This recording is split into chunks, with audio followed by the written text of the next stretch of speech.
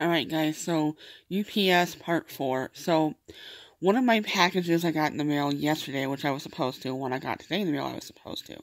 The one that I was supposed to get on March 4th that I was supposed to get yesterday, because yesterday was the 5th, I didn't get. They haven't scheduled a delivery until today, and so I'm supposed to get it by 3 p.m. We shall see. And then I have a third package that's supposed to be delivered today. Whether or not they're both out for delivery today, but whether or not they're actually going to do it, we'll see. Bye.